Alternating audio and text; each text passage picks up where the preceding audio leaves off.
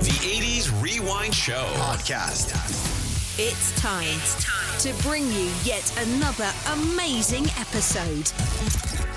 And now, welcome your host, Rob, the face for Radio Burgess. Enjoy the show.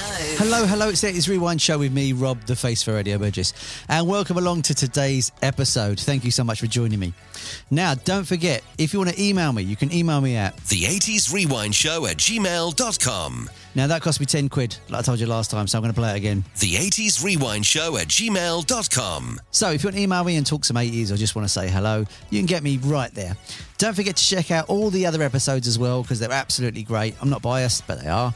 And if you can, like and subscribe. And if you could share the love and tell people about the show and, you know, the podcast and let everybody know about it, that would be amazing. Anyway, on to today's show. I've got an absolute legend for you today. Musical Youth, formed in 1979, and around 1981-ish, Dennis Seaton joined. Between 81 and 85, that's when they had the golden years of Musical Youth. I had a chat with Dennis today at a secret location, and something was going on, and he wouldn't tell me what it was, bless him. I did press him a little bit. So it all sounds absolutely amazing. It's a bit noisy on this one, obviously, because we was talking live at secret location, but it does pan itself out. So the sound does get better. So if you can't hear it every now and again, just bear with it. It will get better. Dennis was lovely. We had a great chat about his time in Musical Youth and working with Stevie Wonder and Donna Summer. And obviously past the Dutchie and all that sort of stuff. What a great guy. Really lovely chap. I say this about every guest. I know I do. If you listen to all of them, I tend to say it all the time because it's true.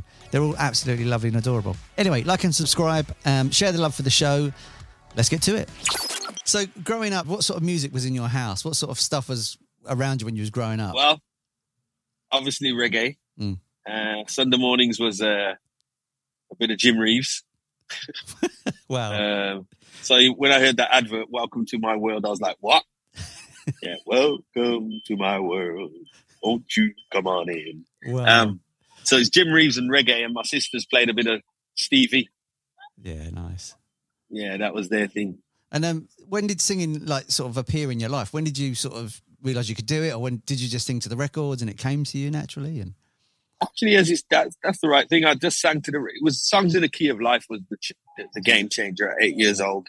Wow. I just sat there and poured myself through it and just copied what I heard with Stevie's licks and just played that album to the bitter death. Yeah. Even to this day, I could pick it up and just go, wow. Yeah. And seeing all the musicians that performed on it. Yeah, it was songs. I can actually say it was listening to Songs in the Key of Life. That's it. I said, you know what? I'd like to sing, but it wasn't a case of I want to be a star. It was just that I like singing. Yeah. So it wasn't a case. It wasn't anything but that for me. I mean, it's just love singing.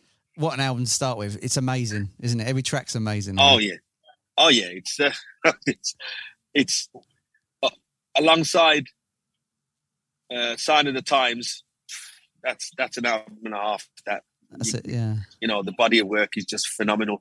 And then speaking to Stevie about it, don't mean to name drop, but Stevie said he was in a coma and them songs were going around his head. Wow. So he just came out of the coma and went to write that album, which took him a while. That's amazing. And it was, I mean, it's probably the most heavily sampled album of all time as well, isn't it? Yep, probably is. I mean, if they're not covering the songs, they're sampling the hell out of it, aren't they? It's just one of those, you just hear it. Yeah, if people don't know what we're talking about, Stevie Wonder, Songs in the Key of Life, which everyone has to have it in their house. Like, you know. Yeah. Like Frampton Comes Alive, you know. Yeah, I mean, alongside that, we had the 1,000 Volts of Holt. Oh, wow, so, yeah. that again, is just one of them albums that any West Indian house you went into, it didn't have to be a West Indian house. The fact if they love reggae back then in the 70s, 72, that album, 73. If you loved your reggae, you had the 1,000 Volts of Holt. That was it. It's great. You know? Funny enough, I was listening to it yesterday. I was listening to Help Me Make It Through the Night. I think. Yeah. I mean, Chris Gustafson did it, didn't he? Originally, I think, and yes. But he just smashes it. Yeah. Have you heard Chris Gustafson's version? Yeah. He wrote it. Yeah. It's like a take the ribbon from your hair. That's how he sings it. And do you know the story behind it? No, go on. Because I studied this for my dissertation. The story behind it was he was a helicopter pilot, Chris Christopherson. Right. And he was stuck in a storm on an oil rig. He used to fly the workers from an oil rig. Yeah. And he was stuck in a storm and he thought he wasn't going to get out the storm. And that's how he wrote Help Me Make It Through the Night. That's amazing. I know, you think it's more about a love song, don't you? You do, yeah. But it's not. He's stuck on an oil rig. When I did the research on it, I was like, what? But there's so many different covers of it. Yeah. You know, Gladys Knight does the John Holt's version for me is the best because that's the first one I heard. Yeah. But then Gladys Knight slowed it down again. Yeah. And then Patti Smith did her version. So, you know. It sounds like it's one of those songs that you've literally followed the linear path of. Is that true? Yeah. Well, as I said, I studied it for my dissertation and I think even Elvis did it. Everybody covered it. Loads of people covered it. And I was like, wow. But I got 4 distinct versions. I think I got Patti Smith. She had a number 1 with it. Then I got Gladys Knight. Yeah. Then I got Christopherson's original version. And then I took John Holt's version. And all of them are just, when you listen to all 4 of them side by side, you go, wow, okay. Yeah. It's a completely different song every time, isn't it? Like, same words. But it's the same lyrics. Amazing. I mean, like you, I'd take John Holt's version. I think it's with the horns on it. He makes you nod to the whole song. I'm slightly biased. Yeah, slightly biased. And when I do solo gigs on my own, I do perform Help Me Make It Through the Night because I just love singing it. You do? And which version do you do when you do it solo? Do John Holt's version. You do it. What other version would I do? That's true, I suppose, yeah. So, obviously, originally when Musical You started up, you weren't in the band at the time, were you? You were just a friend watching them from the side. Is this right?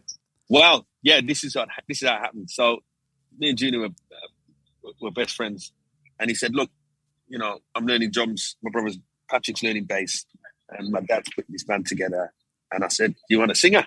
And he said, yeah, we might want a singer. And I said, okay. So I went to the very first rehearsal, which was about this time of year, because it was in the summer holidays, 1979. And I went to the very first rehearsal and I got banned from the second rehearsal. So every day they went to rehearsal, I'd follow them to the door and just wait outside until they'd finish rehearsals. Yeah, for 18 months I did that. Wow. So it was Calvin Grant, Michael Grant, Patrick Way, Freddie Jr. Way, and Frederick Sr. And Freddie Sr. Yeah, that's right. Yeah. So you had these 4 young lads and an older gentleman. Singing. And I was playing their first track. Is it Political and General? Political. Yeah, that's right. And it's a very sort of Steel Panther type song. It's very sort of, you know, like. Well, the whole thing behind it was recorded by the Salty Music Workshop, a guy named Barry Coleman. And it is what it is. If you remember, it was time of high unemployment. And the only way out was to play music. So they recorded that single with Generals, Political and Generals with the double A. Right.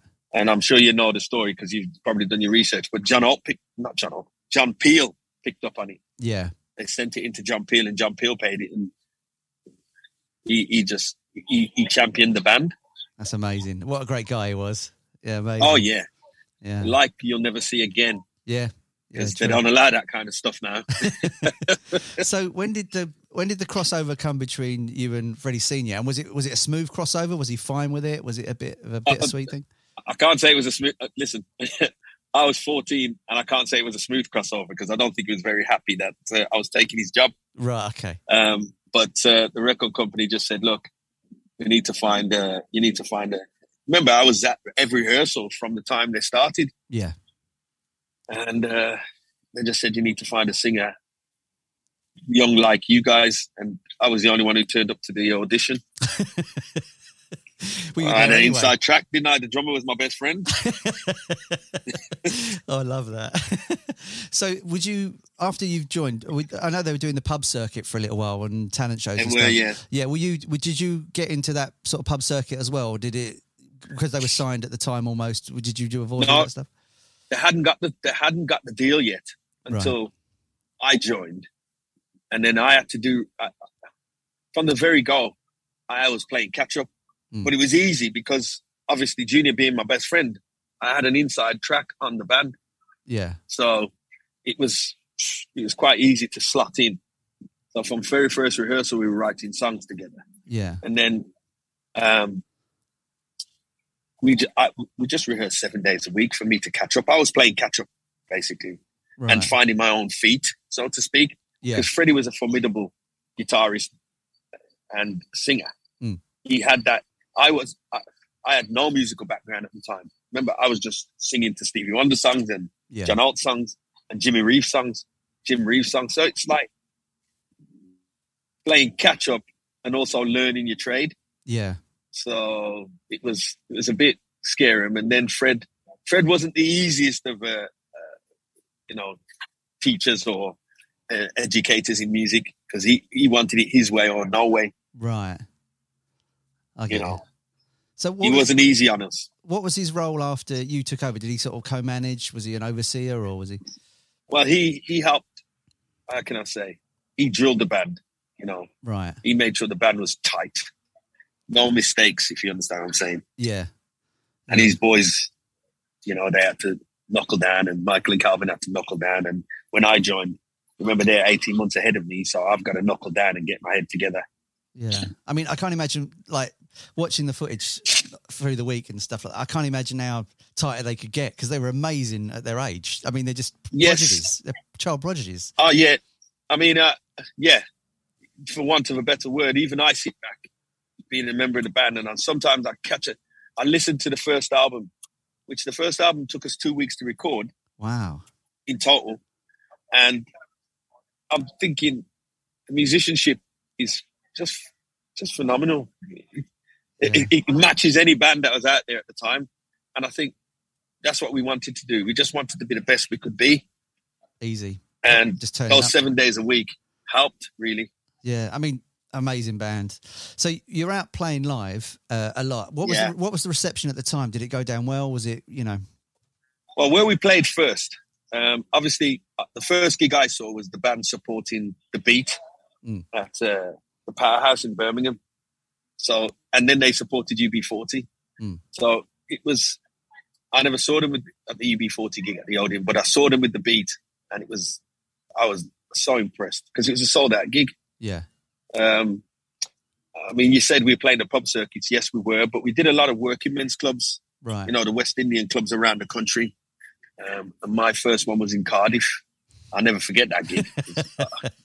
Never ever. The while came out and it was like, and at 14, your voice is between that breaking point. Yeah. So, it's the point when choir boys are either going to stay or go. Yeah. But I suppose I had the stomach for it because I came back and did some others. Yeah. But just get, just playing and rehearsing all the time just helped ease the pressure. Did they? And then when it was sorry, go on. Carry on. Sorry, okay. No, when it was my time to step up as the lead singer, fronting the band, it was a lot easier because Fred eased me in. I don't think, as I said, I don't think he was very happy, but it's what the record company wanted. When we finally signed, I was the lead singer. Yeah, and playing live, being young guys walking out on stage, did people take you seriously? Was it sort of like, is this a wind up, or did they instantly warm to the band? I think once we started playing, because we used to come out one at a time. So we'd start with the drums, then the bass, then the keyboards, then the guitar, and they'd see the guitar, and Calvin picks up the guitar, and then look at the size of the guitar, look at the size of Calvin, and you go, no way.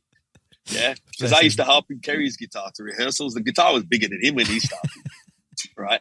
So he stood the guitar up. He was just above the height of the guitar. And that just settled everybody down. So once we started playing, people appreciated it more. Nobody ever said, come off the stage, or we think you're rubbish or whatever. Right. Nobody ever said that. It was only at school they said that when we had a terrible gig. And we did have a terrible gig. I remember that gig. So obviously you covered the song. I mean, Past the Dutchie is the big song you're known for, isn't it? Yes. And yes. It was a cover from the Mighty Diamonds. Yeah. You were playing that live for a while, is that right? It came from playing live? Yes. Well, what happened was when we used to rehearse, because we couldn't play our instruments in the house, because we used to go and rehearse in Freddie's house. And every weekend we'd listen to the reggae charts and see which song we wanted to sing. Yeah. So what we did was we chose that song because Pastor Dutchie was the number one song at the time. And what we did was we just said, right, we need to add something.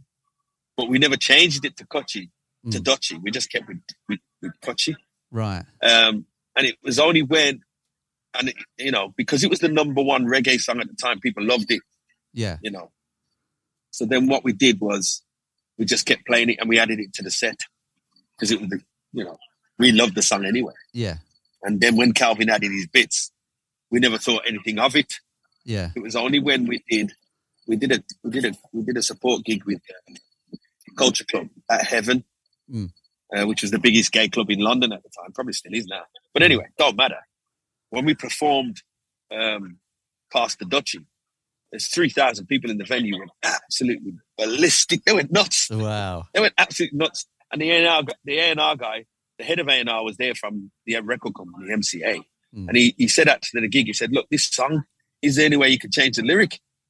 And we said, well, we don't know. We hadn't recorded, because back then they used to make you demo your album. Right. And we hadn't demoed the album yet. They knew the songs that we performed because they were our originals. So when we went in, we recorded that the weekend we did the demo for the album. And that was, we used to do demo tapes for record companies. Yeah. When we recorded the demo, we did two versions of that song. So the first version was with Dutchie, and the second version was just Dutchie. We went back all we did was play it back and said, well, what are we going to change the lyric to? And the manager, he said, look, Dutchie. And we went, yes, and we jumped up and down like we did. And went, right. So all we did was change the lyric. Yeah. Where it says, how does it feel when you got no herb? We just changed it to, how does it feel when you got no food? So it makes sense then. Yeah. I mean, for the younger people that are listening, like Dutchie's a hash pipe, is that right? Is it a form of a Dutchie's a big old bong that the Rastafarians smoked. And when they smoked it, the plumes of smoke you'd see. It's just like ridiculous. And yeah, but Dutchie's a cooking pot. You're talking now, I'm talking about food. The younger generation now, those of a certain area, they would say food. What kind of food you're talking? So no. Was it the Americans thought we were actually cooking pot. So that's where the confusion came. And to be fair, it was the Sun newspaper. Yeah. And if you think about the Sun newspaper, they're the ones who jumped on it and said, well, this song is about smoking, it's about weed. And we're like, how can it be about weed? We're 15, 14, 13, 11. How can we be singing about weed? The fact that we had to go and change the lyric tells you enough. We knew what we were singing about when we were singing the original. So it didn't make any sense. But I suppose that's what's given the song its notoriety and its longevity. That's it, yeah. I mean, folklore. The Sun newspaper, that's the most reliable paper ever invented. Oh, man, don't start me off on that one. Yeah. There's an R word that I could put in there and then a T on the end. But, you know what? They'll probably deny it. Fantastic chip paper, though, for back in. Yeah, it was fantastic chip paper. Not that I had chips out of the Sun newspaper. So was Pastor Dutchie from the album when it was released in '82? Was it a bolt-on, or did you plan to put that in the album? No, it wasn't a bolt-on because remember that was the first single. Right. So back then the single sold the album. Right. So Pastor Dutchie being as successful as it was, because MCA didn't expect it to be as successful as it was, because we went to they have these big retreats where the directors and the sales directors and the marketing team all get together. And they thought that the single was going to go. The single came in at number 86. Yeah. Right. So they didn't think it was going to get any higher than 55. Right. But the week after, and just to track it back, when we recorded the single in August 1982, and when we went back to school in September, we actually said to each other, don't tell anybody about the single. Say nothing, because if it's a flop, they're going to laugh at us, right? So that was our attitude. We can't be if it's a flop, say nothing. We just said nothing. And I don't know if you're old enough to remember the charts coming out on a Tuesday. Yeah. Because they came out on a Tuesday. And the Tuesday after it went to number 26, we were actually leaving the school to go and record the album. It's crazy. So we left, went to London to our digs in Ealing. And literally a week later, it went to number 1. Wow. So, we'd left the school to go and record the album, and it went to number 1 right after that. That's the very week. And I remember when we left the school, because the charts came out in the afternoon and in the lunch break. We what we did was we could hear the buzz. I mean, the buzz around the school was ridiculous. Yeah. And we didn't have a chance to speak to anybody. We were already gone, and that was it then. I mean, was it a crazy experience? Being on tour with a band, you're going to be number 1, and you're still at school, and you're just, you've got 2 lives. Was it a crazy? Well, we never really toured like that because we only worked weekends. But because we were so young, we could only work 42 days a year. But, well, this is what they found out after. Right. It was only after we had the hit that the education department came down on us. They didn't know nothing beforehand. But we longed to get back to school, because how can I say? We were in a bubble with each other and spending a lot of time with each other. We didn't have mobile phones like we've got now.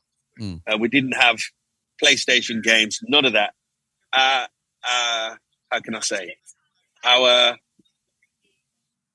spare time was spent playing music, talking about music, listening to music. So we consumed music like you wouldn't know. Fantastic. We just consumed everything.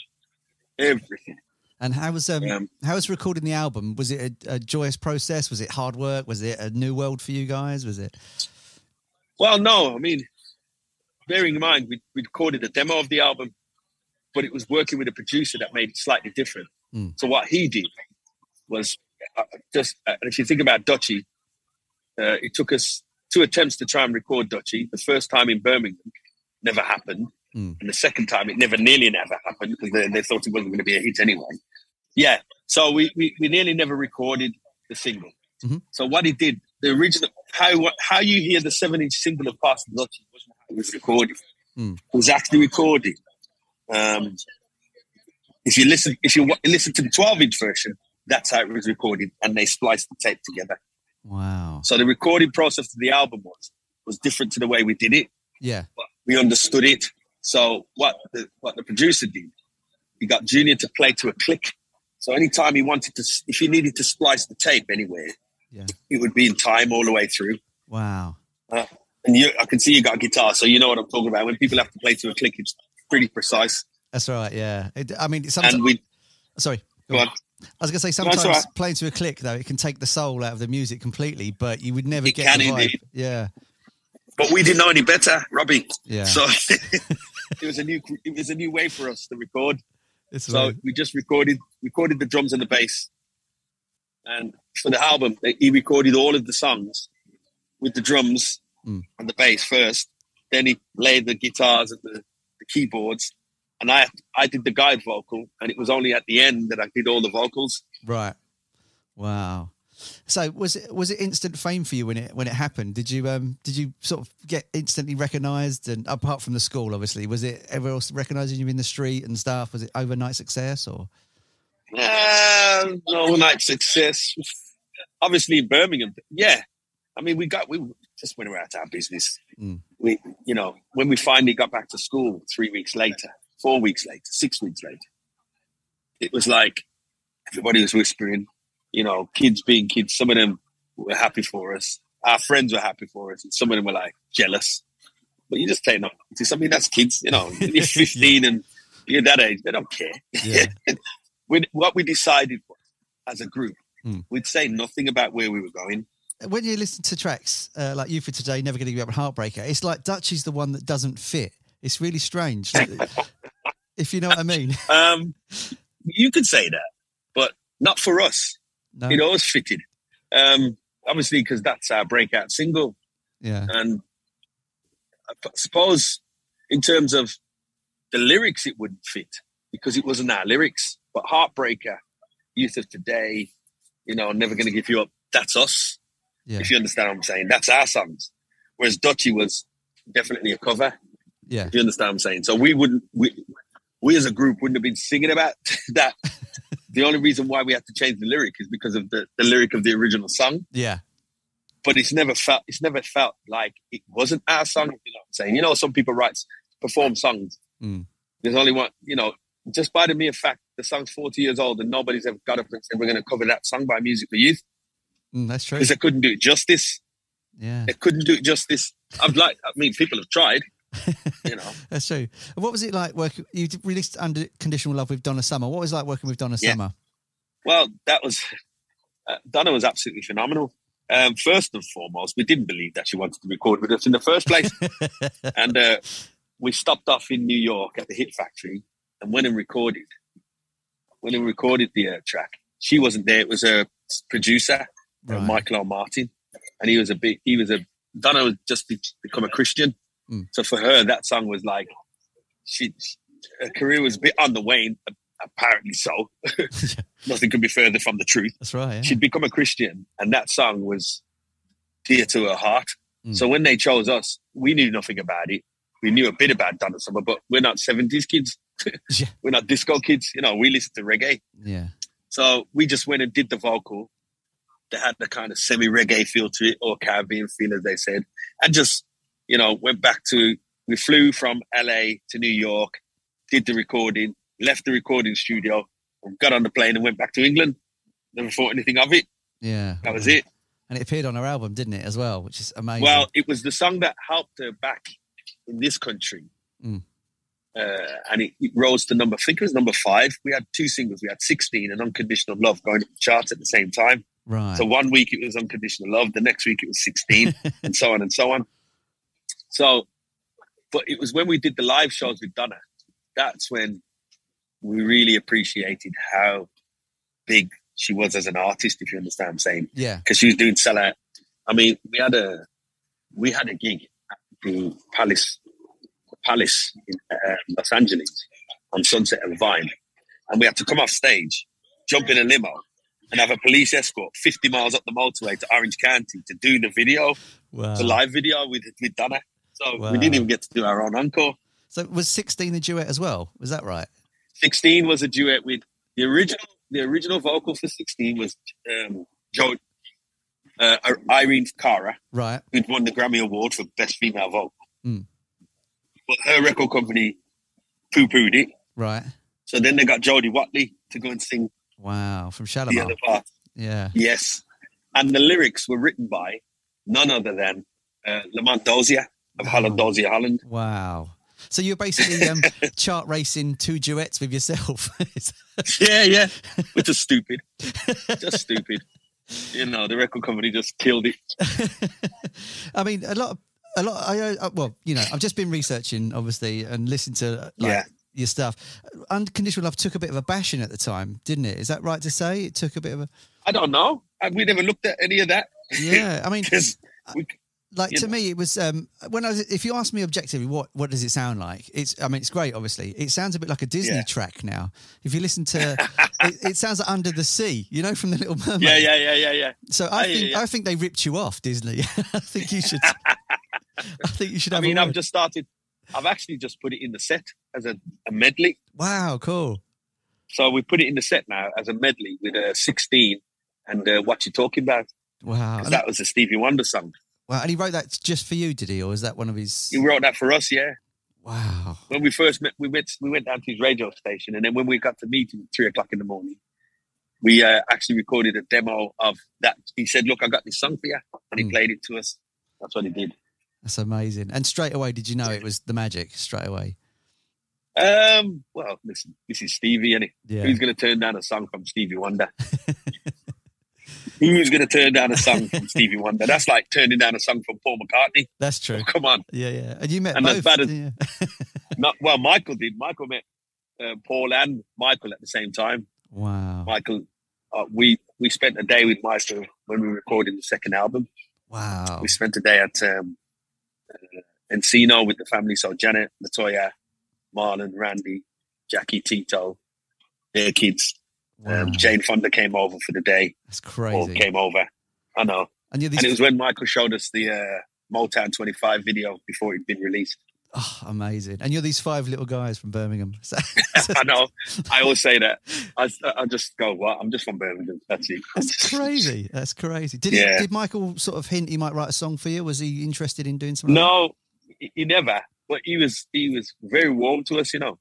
Yeah. Because he kind of, I think they were more interested in the fact that we had an accent.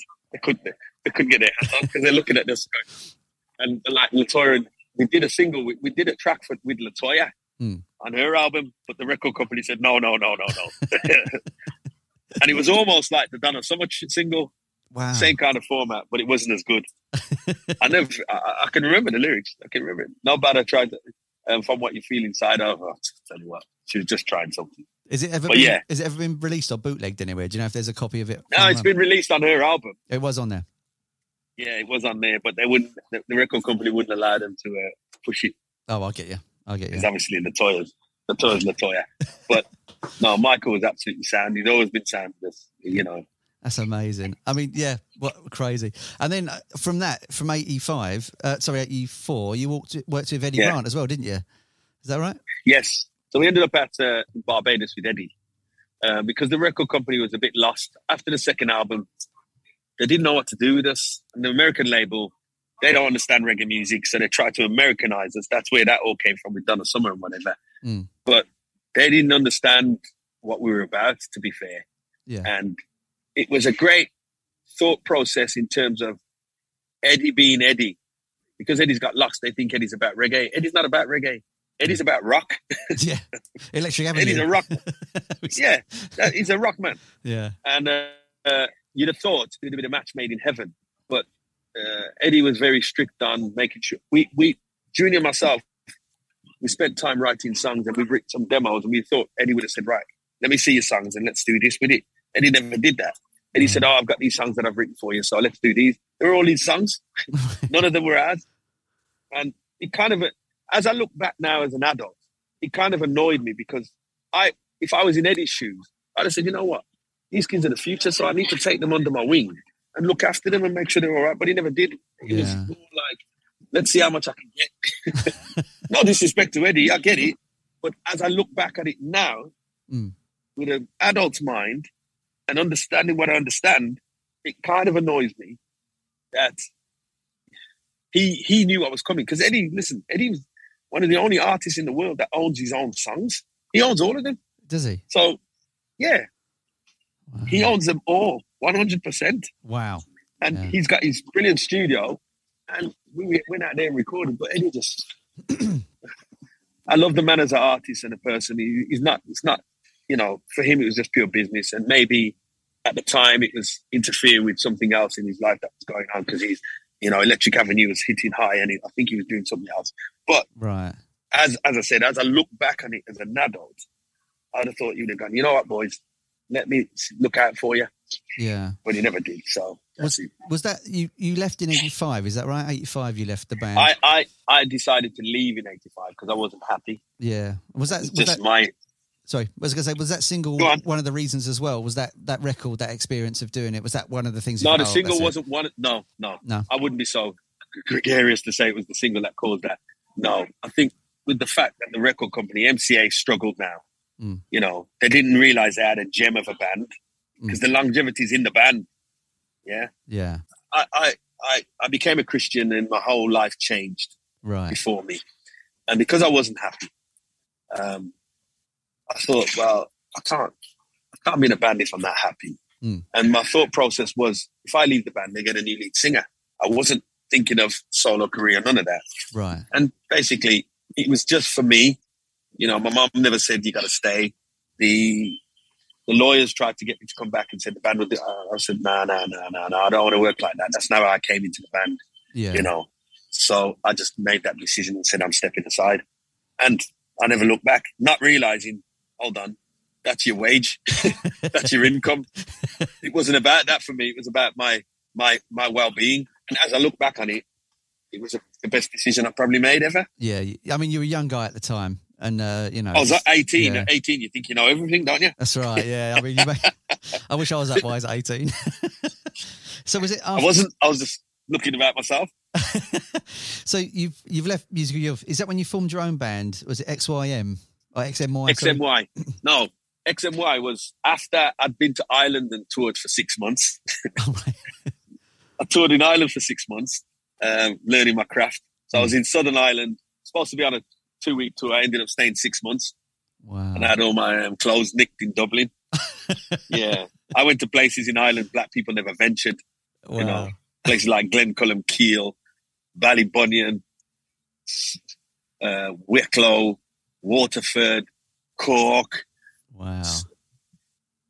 Yeah, I did the whole of Ireland just doing gigs. And it's mad that 3 months in Dublin. It's mad that you guys were the first black artists on MTV as well. I mean, well, we didn't realise that until after. It's only when you look back on it that MTV weren't interviewing black artists. They never even interviewed Michael Jackson at the time. It's mental. They just played his video. Yeah. So when we went in, it wasn't a case of, well, you're the first black artist to be interviewed. It was only as you look back on it that we realised, oh, is that how it goes? Because MTV only played rock stuff. Yeah. Did you see black artists have to... Have you ever seen that footage with David Bowie where he's asking an interviewer why there's no black artists on MTV? No, I've never seen that. I've never seen that at all. It's amazing. And the poor interviewer had no idea this question was coming. He's like, well, I don't know. You know, with Bowie, no, it's amazing. But you see, if you think about David Bowie, and I've read his autobiography, David Bowie wanted to sound black. He did, yeah. You know? Especially young Americans. So, onwards, yeah. Yes, that's what it was all about, because he gave Luther Vandross's big chance. He did. Yeah. That's right, yeah. You can run the backgrounds, can't you, doing the vocals and stuff. That's amazing. Right. That's it. Brilliant. And so when you went solo and released an album in 89, what was that experience like for you? Okay, so when I went out to listen after Ireland, I came back from Ireland and I went to see Stevie in concert, and my manager at the time, he said, look, why don't you ask Stevie to do a couple of tracks for you? I said, oh, I'll ask him. I asked Stevie, and Stevie said, yes. He said, come out to LA and we're recording. I said, oh, wow. Anyway, so I got a deal with, I managed to go and have a meeting with Chris Blackwell. Oh, like right? The head of Island Records, for people that don't know. Yeah, the owner of Island Records, not the head. The owner. The man who signed Bob Marley and U2 and Robert Palmer and Grace Jones, all of them, you know, artists that you look at and you go, wow. Anyway, I sat with Chris and I played him some stuff, and he said to me, I was only 20, and he said, what are you going to be doing in 5 years' time? And I said, well, it could be a cross between Stevie and Prince. And he said, that's interesting. What do you want? And we signed a deal, went out to America, and funny enough, my manager, when we got out there, he had a heart attack. Wow. The 30th of December. He's only 36. So that threw us all into a tiz. And we ended up staying. We were supposed to be there for 2 weeks with Stevie. Then Stevie got a tumor in his finger. Right. So he couldn't do anything. And by the time we looked, it was 3 months down the road, and we finally got him to come and do 2 songs. And we spent a year there, almost a year in LA. Yeah. It's crazy. And I got to go to dinner with NWA. Oh wow, really? I spent 2 hours. Yeah, I spent 2 hours with Easy, Dre, Cube, and Mello. That's crazy. Yeah. And what were they? Are they nice guys? Is it all image? They were fine with me. They were actually sad. It was funny because I'm a musician, so I'm looking for bass, drums, guitar, and whatever. And they're playing SL 1200s Mark II to whatever. That was Dre, and it was just like, wow, okay. You'd never put, like, you know, Musical Youth and NWA in the same. No, but I went to dinner with. It was a girl named Kim Buey who was head of A&R. She was trying to sign them to Island Records. Right. And they signed to Interscope, but Island got them for the rest of the world. And she spent the 2 hours in the Italian restaurant saying, listen, what does NWA stand for? And they wouldn't tell her. And when we finished the meal, they went their way and I went with Kim, and she said, Dennis, it stands for no whites allowed. I know it stands for no whites allowed. That's what she said. So, yeah. Yeah. That's amazing. So, I know. So what are you up to today with your career? You're still singing and you're still on tour? And just to say, XMY came about when I came back to England. and I wanted to play music. So I put that band together and called it XMY because I thought that would have been the best name for X Musical Youth, but it wasn't X Musical Youth. It was just XMY would have been better than Musical Youth. I didn't understand about marketing and having the brand. It's only now. I mean, being the age I was, and I'm 55 now, I don't have a problem being a musical youth. I want to be a youth. Yeah.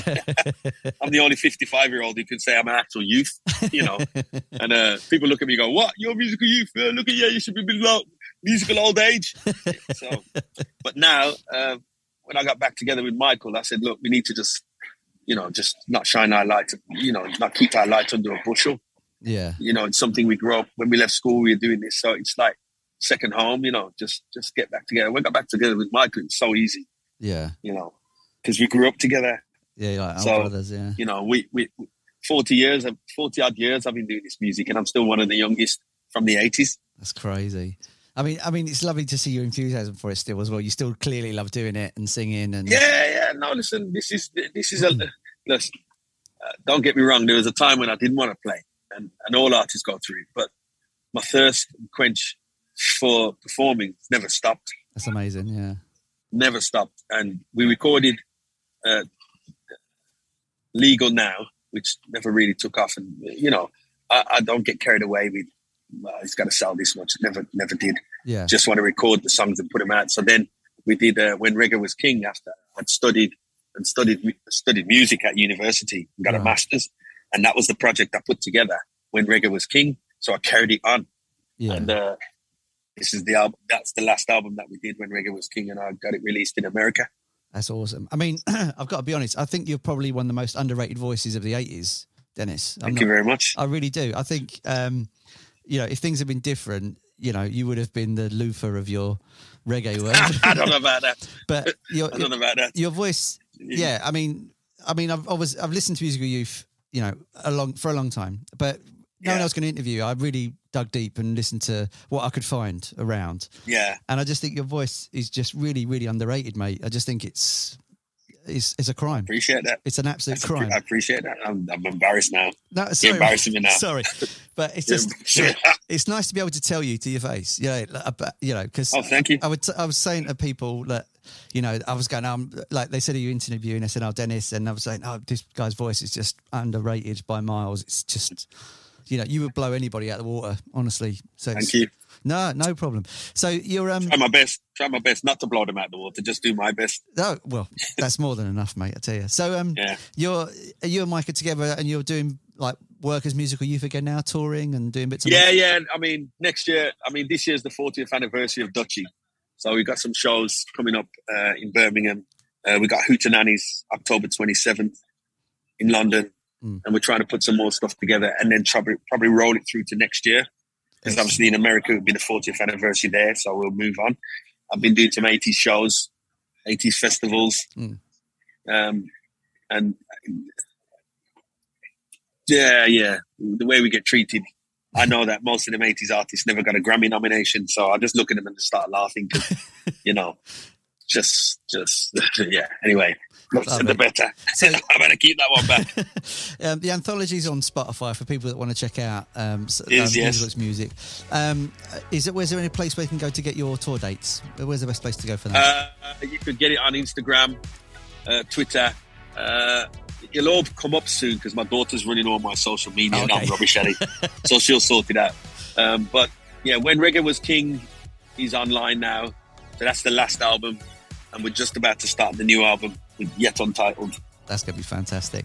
Dennis, we hope. It's been absolutely wonderful talking to you today. Thank you for chatting. Yes, Robbie. It's been absolutely wonderful. No problem. If you enjoyed today's episode, make sure to subscribe and leave us a review.